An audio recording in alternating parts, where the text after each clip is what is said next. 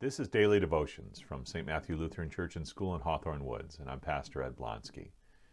I've heard it said that words are powerful, and I believe that. 3 little words can change your life. I love you. I hate you. Hosea 4:12 says, "Take with you words and return to the Lord." These are to be words of contrition and repentance.